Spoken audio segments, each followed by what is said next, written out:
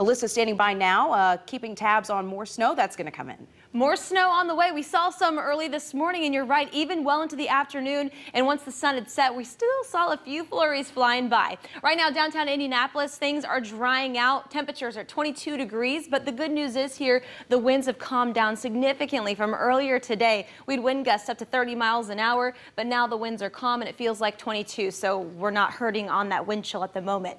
Snowfall, not a whole lot from the system early this morning. Indianapolis at the airport, the official recording was 0.3 inches, so it adds just a little bit to the already severely undercut snow totals that we've seen so far in Indianapolis. The most here on this board we've got at Ball State at 0.7, so we didn't see a whole lot. Franklin a little farther south, 0.3 as well, and near Bloomington saw just about half an inch. Fisher's a little more on the north side, close to half an inch there as well. So that 0.3 we got today adds to our total of a whopping 1.1 for this season. That puts Indianapolis pretty far below the normal where we should be for the season. 12.9 inches below the average. And we're not the only ones who have seen a lack of snowfall here. For Indianapolis, we're down 12.9, South Bend 14.7 under the seasonal snow total. This is a departure from normal, where we should be this time of year.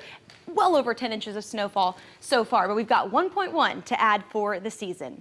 Satellite and radar showing drying conditions. Some of these flurries flying by a little bit, but not really hitting the ground. That next system that we're going to be watching is northwest of us. This clipper moving through Minnesota and Wisconsin, now edging on into Illinois. It's going to be here tomorrow morning, starting off with primarily snow showers, and then throughout the afternoon tomorrow, being one of our warmer days of the 7-day forecast, we'll see some of this switch over to rainfall into the afternoon hours. So I'd say for the big difference tomorrow versus what we saw today, we are going to see more of a mixed precipitation chance as temperatures do warm up a bit. Here's what that looks like on future view. We get through tonight mostly dry, but a big increase of clouds headed our way.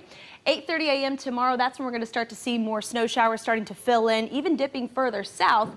And then the big difference from this morning to tomorrow morning, we're going to be looking at well into the afternoon hours, more flurries flying by, and then even seeing mixed precipitation to the south. So certainly being careful on the roadways as you head out tomorrow, because some of that mixed precip could make those road conditions a little slick out there. And then flurries still flying for tomorrow evening as well. But as far as snowfall totals, we're not going to see much out of this either. So tomorrow about Indianapolis, maybe up to a half an inch, just enough to see them and see some flurries into the afternoon, but we're really not going to add much, if much at all, to our snow totals that we've already seen so far. 1.1 for the season. We are well below the seasonal normal. For this time of year, we should be at 12.9. So yeah, we are way below there. Temperature is going to be falling into the 20s Tuesday and Wednesday. Much cooler air on the way this week.